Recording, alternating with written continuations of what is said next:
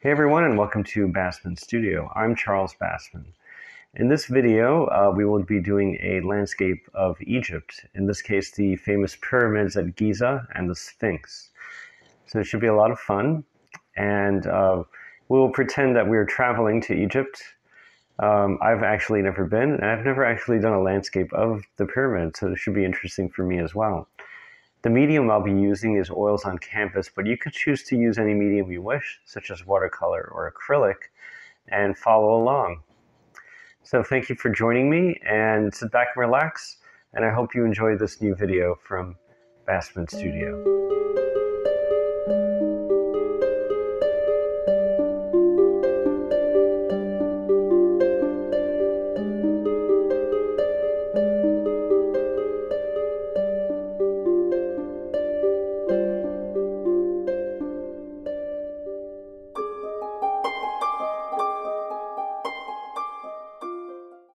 So as you can see from the reference just shown, I'm going to add just the large areas of shadow. And as usual, I start with a burnt sienna underdrawing and just laying in the very broad shadows to show where light's coming from. In this case, it's coming from the upper right-hand side of the picture. So the shadows are going to be on the left-hand side of the picture. And I'm using a large brush to lay in the large areas of shadow with burnt sienna. And also I just laid in my composition so I know where exactly I want to place everything, the pyramids, the Sphinx, and the ground. So I'm just going around, not focusing on one area, but moving around the painting. And I'm not adding any real detail, I'm just forming the painting and adding volume and a sense of three-dimensionality in the painting, even at this early stage. So remember, you don't want to add detail yet. Avoid detail as much as possible till the very end. And you just want to lay in your large areas of shadow. And go all around. You just don't want to focus on one small area, but you want to move around the painting. And at this stage, it should start to show volume and shape.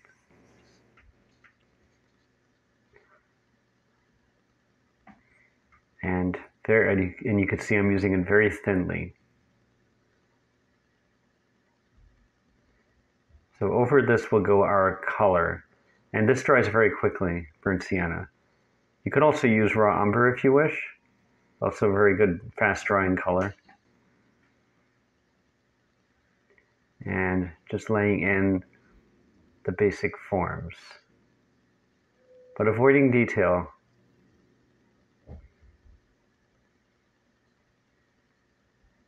And doing some final touches for the shadows. And now I'm starting to lay in my background, starting with the sky. And you can see I mixed a very light blue for the sky. And I'm just going around, still keeping it very simple, but just going around to lay in just the basic shape of the sky. And also using the sky to correct any drawing that may be corrected in the foreground and the middle ground. So I could use that to kind of shape, let's say, the Sphinx. But again, I want to keep it very simple and broad and just move around and still using a very big brush. So this is a combination of cobalt blue and a little bit of yellow and white. So just going around the entire painting, you can see, and covering as much area as I can.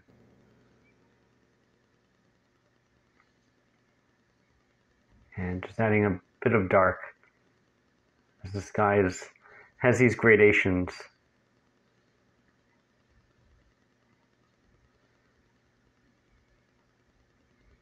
And you can see I'm starting to form it and trying to cover as much area as I can, even at this early stage.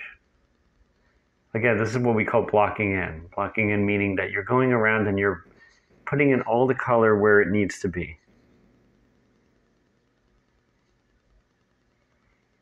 And this is where you can be pretty much loose and free and expressive. No detail yet, of course.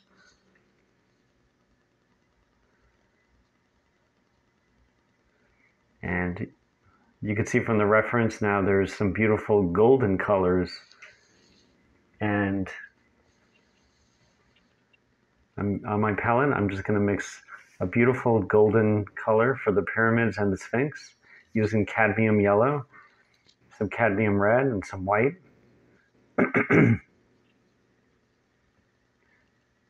And using a little bit more red just to keep it kind of a gold color. Just taking a little bit of blue to tone it down a little bit. It's all about the amount of paint you use. Not just the color, but how much of the color you use to get the right value. And you can see it's starting to turn kind of a golden color. And now I'm just going to really broadly just paint in the large areas again. Starting with the pyramid on the right-hand side. And still using, I haven't switched brushes, so this is still like the same large brush where I lay in like just a basic large color and going all around. Again, avoiding any detail.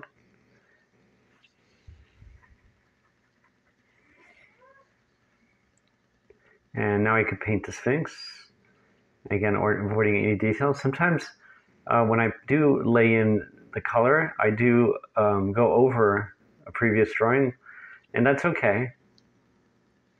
It's okay if that happens. And you just want to go all around and put in the basic large shapes.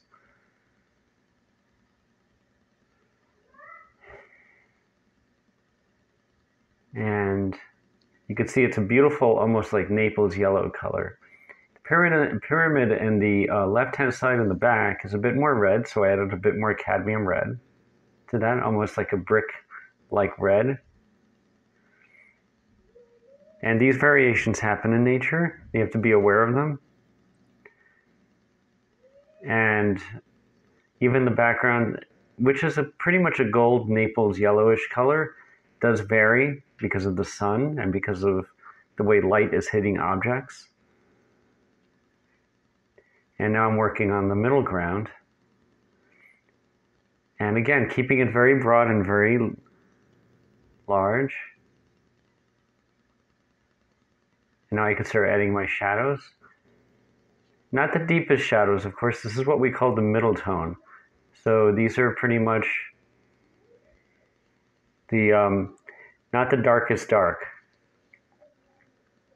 but you can see it's starting to have volume and form and starting to turn.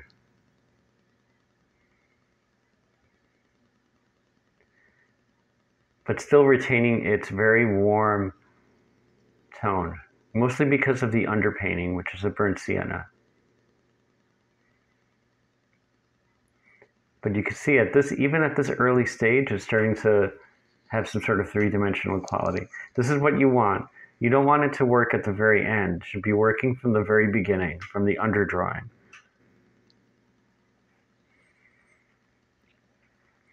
You don't want to say at the very end, I'm going to make everything work and have form. It should start working from the very beginning. And now I'm just adding just a variation of shadow. As I said, in nature, color is going to change and vary depending on how light is hitting it and also the material.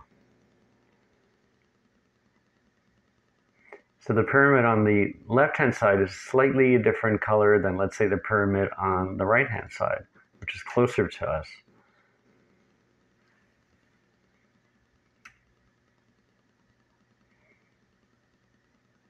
So now I'm working on the middle ground, which is a bit more of a warmer color than the pyramid on the left-hand side.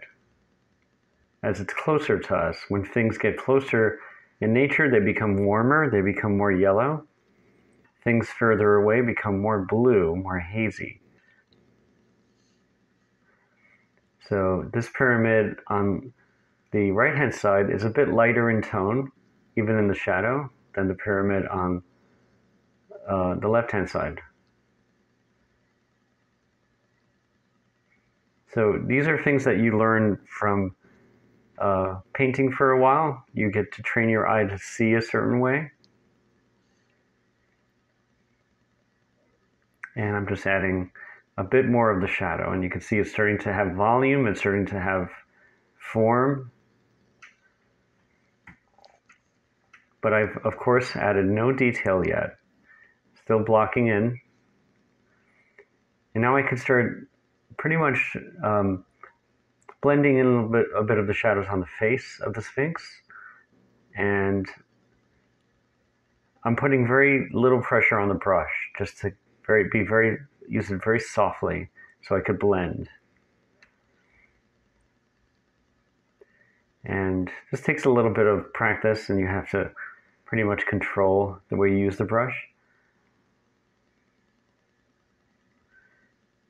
But still forming the head and still avoiding detail. I haven't switched brushes yet, so I'm still using the very large brush.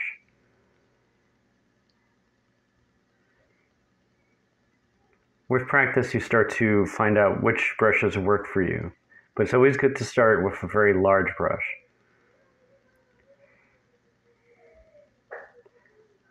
So, just going to add a little bit more of the shadow.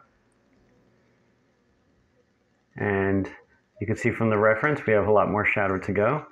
So now I'm going to add some more blue to the sky. Again, you want to go back and forth. Don't just focus on one area, but look around your painting. If you need to work on the background, then work on the background. It is very essential that the background help the foreground. Everything should work in harmony. So I noticed that the background is a little bit more blue, a deeper blue. So I'm adding just a deeper blue in the sky. And I have switched brushes, so this is a slightly smaller brush than the previous. So as you work closer to your finish, the brushes should get smaller as you're working with finer detail and you're trying to control the line in your painting and be a little bit more, try to clean up areas as I'm doing right now. And you can see I'm using also the background to help with the drawing of the pyramids and the Sphinx. So if I need to fix the drawing, I can do that now. You can see I'm going around the Sphinx, just fixing any errors and helping with the form, but at the same time toning down the sky. And going all around, even on the pyramid on the right-hand side, making it more of a solid structure.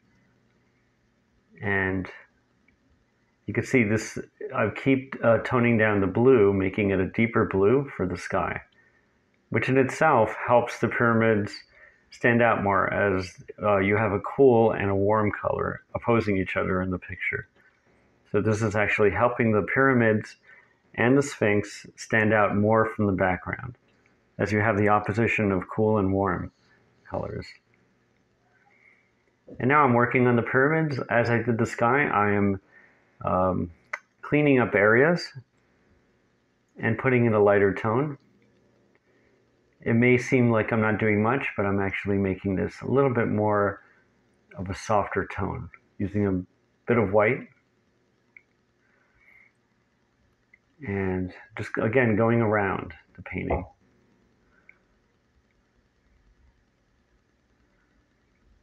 And adding a little bit more red to paint in forms and value. And I'm looking at any area that I haven't painted yet. So anything I've left bare canvas, I am looking to cover at this point. So that the sketching stage is almost done, and now comes the finishing stage, where I start blending and adding anything I need to add while covering up any raw canvas that I see.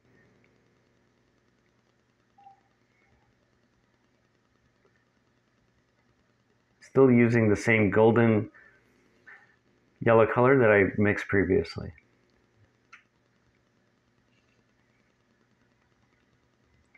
Now I'm going to go back and add some of the shadows, and now I'm getting a bit more like vibrant in color and using a bit more paint.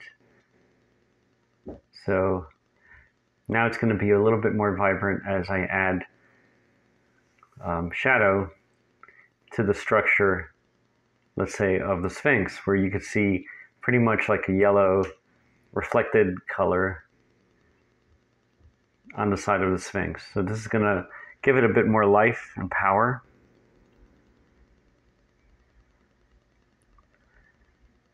And give it more of a three-dimensional quality.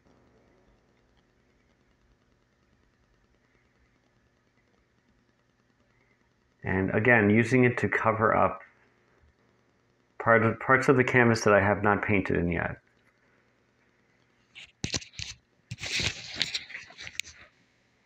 And going everywhere. The background. Any place that I feel like I have not painted yet is being painted.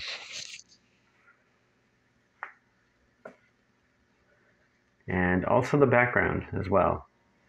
So now I'm touching up the background a little bit and cleaning up any drawing errors. Or any error that I see, or any place that I see needs to be cleaned up and sharpened in a way. So I could use this beautiful blue to sharpen the pyramids. Or sharpen any lines that need to be sharpened.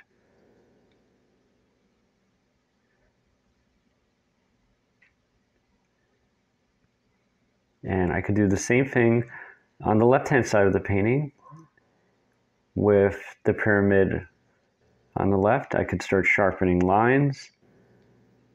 It takes a little bit of practice to control your brush this way, but with practice you can do it, and just takes a bit of control.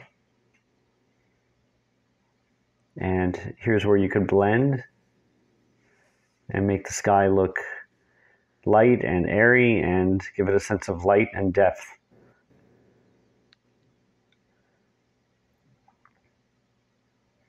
And just adding a bit of deeper blue on the horizon line.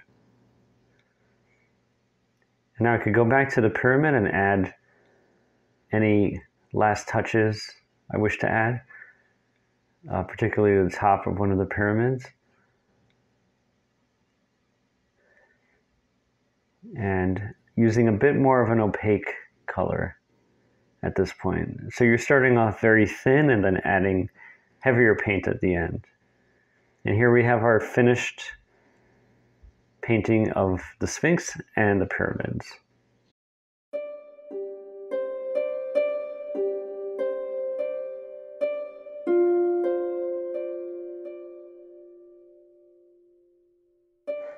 Well, I hope you enjoyed that video from Basmanstudio. Remember, if you wish to comment or have any questions regarding this video or any other videos I've done in the past, or have any art-related questions, please let me know and I'll be happy to answer them.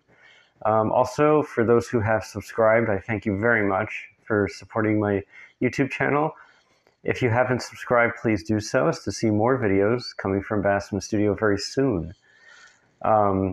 Again, I encourage you to try today's lesson on your own. Try new things. Of course, as in the art world, trying new things, and actually in everything, trying new things makes you grow. So I encourage you to try something new and challenging. So remember, don't let fear stop you from creating great artwork. Go out there, be expressive, and I'll see you next time at Basmanstudio. Have an amazing day, everyone.